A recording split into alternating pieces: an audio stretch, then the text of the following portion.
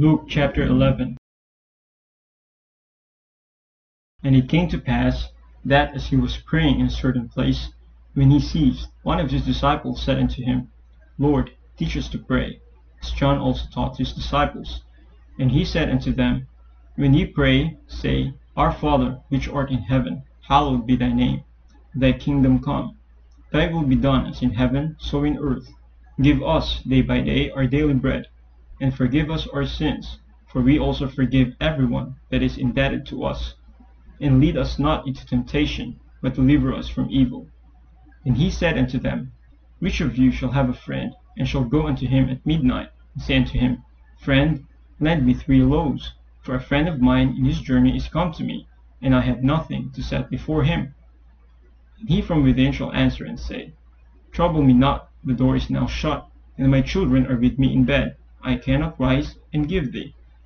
I say unto you, though he will not rise and give him, because he is his friend, yet because of his importunity he will rise and give him as many as he needeth. And I say unto you, Ask, and it shall be given you. Seek, and ye shall find.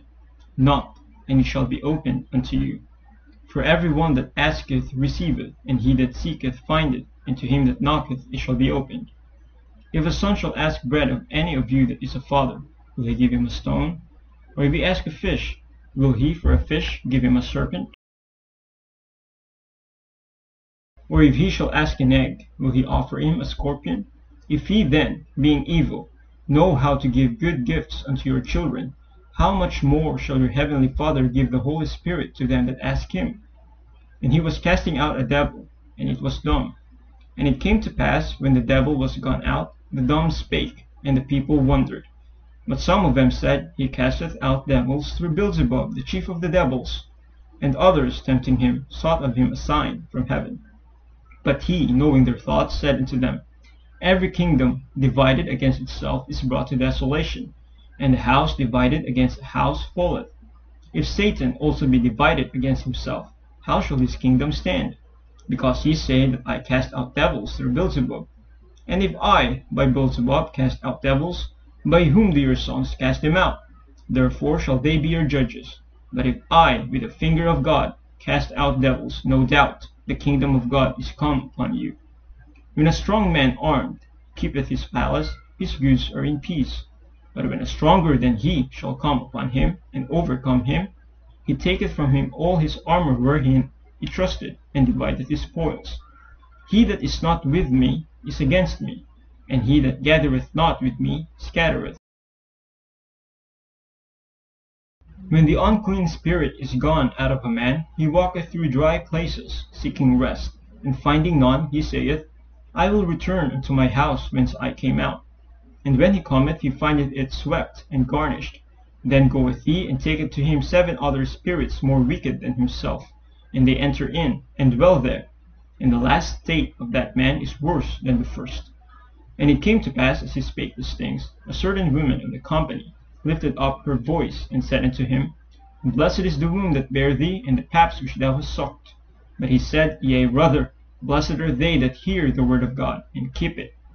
And when the people were gathered thick together, he began to say, This is an evil generation. They seek a sign, and there shall no sign be given it, but the sign of Jonas the prophet.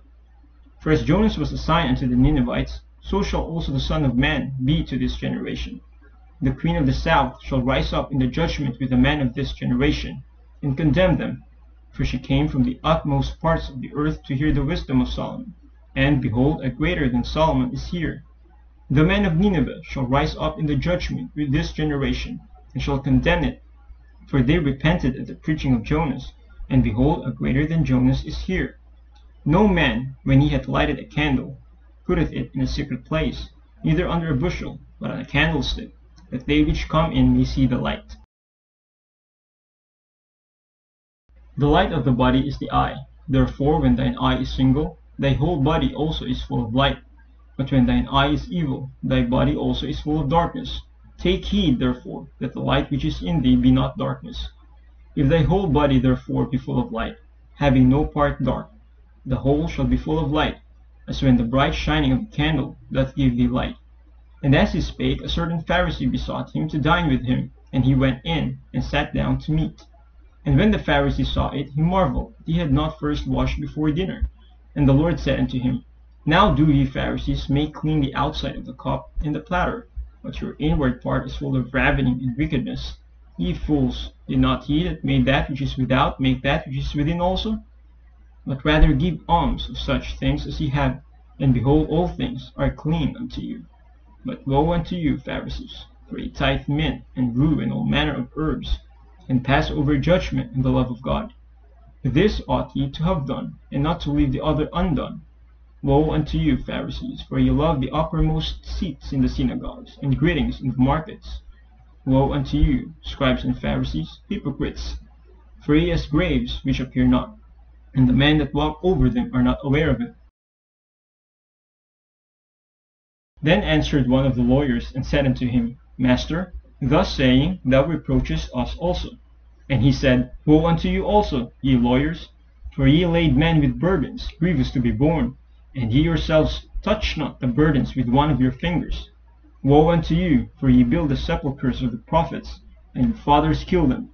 Truly ye bear witness that ye allow the deeds of your fathers, for they indeed killed them, and ye build their sepulchres. Therefore also said the wisdom of God, I will send them prophets and apostles, some of them they shall slay and persecute, that the blood of all the prophets which was shed from the foundation of the world may be required of this generation, from the blood of Abel unto the blood of Zacharias, which perished between the altar and the temple. Verily I say unto you, it shall be required of this generation. Woe unto you, lawyers, for ye have taken away the key of knowledge. Ye entered not in yourselves, and them that were entering in ye hindered. And as he said these things unto them, the scribes and the Pharisees began to urge him vehemently, and to provoke him to speak of many things, laying wait for him, and seeking to catch something out of his mouth, that they might accuse him.